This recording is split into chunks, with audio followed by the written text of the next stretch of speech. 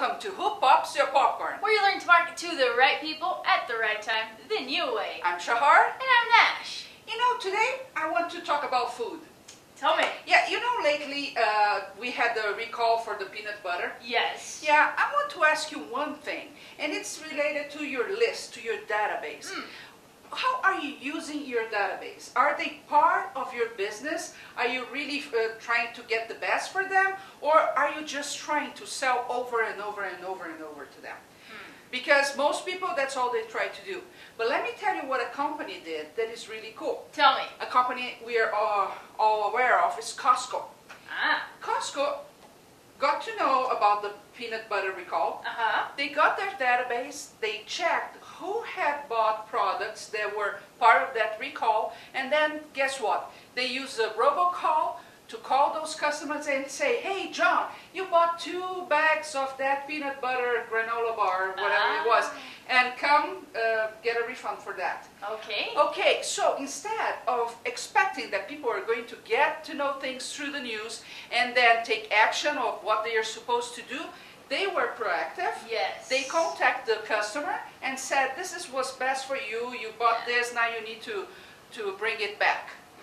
That's how we should be using our lists and our database. Yes. Oh, and you might be thinking it takes work because then I have to segment.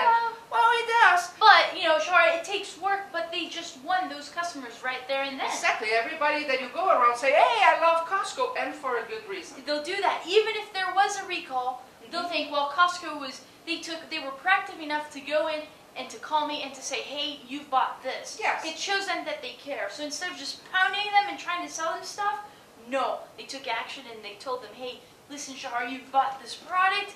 Now come back and replace it, do whatever. Yes, and all it took was to have a segmented list and a robocall service that you can get for $20 a month. Yeah. Pretty simple. Yes. Okay, and we want to talk about a cool website that we found. That's right, we want Shahar. Tell us what that is. Well, let's say you got for Christmas, you got a lot of gift cards. Yes, yeah. Yes, and you didn't like some of them because you really don't shop in those stores. Yeah, or you're short on cash, you need some money right away. Well, there is a website called giftcardrescue.com where you can go there, put your website to sell, and of course they are going to pay you around 60 to 80% of the value, and you can get the cash, or you can exchange for another gift card, and then the transaction is free. That's great. Giftcardrescue.com. Use it to get rid of the gift cards you're not going to use. Yes. Use it to make some extra money, to exchange it for something else that you'd like to use. Yeah, it's a really cool website. Yes. And the tool? The tool for today is called You Send It.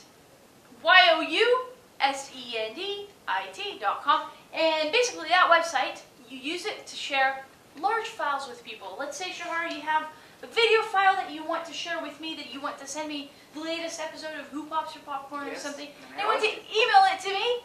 Well, it's just too large of a file for you to email, and it's going to bounce back. So use a tool like You Send It to upload it to them. It's really quickly and easily.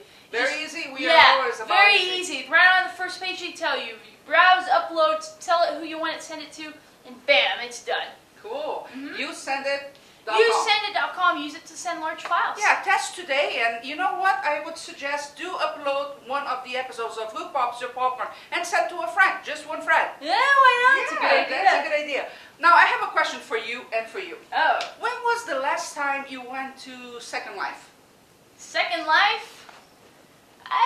About a year ago, I think. You know what? More or less. Yeah, you and a lot of people.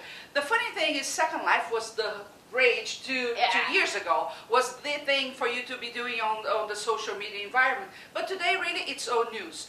Well, people are always after the next beautiful blingy thing. So you have Facebook, and now everything is about Twitter.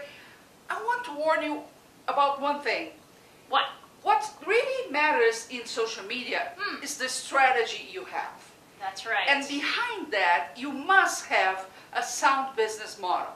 It's not just having an idea, going to Facebook, and then start selling millions. Yes, you do hear a lot of gurus saying that. Be a little careful of all those gurus. You do need a business model first. a good product or service to sell, and then use social media with a strategy. And of course, always listening to what your audience is telling you and then taking action. It's not about using all the tools or always the next big tool out there. Yeah. Because if you don't have that, you are not going to succeed in this environment. You're going to go crazy trying every single new tool out there. Yes, and falling prey of a lot of people that are saying out there they're making millions using this tool and that tool. Well, if there is no business model behind that, beware. Yes. Okay, well, I think that's our show for today. Yep, that's our show for today. Tune in next week. See you next time. See ya.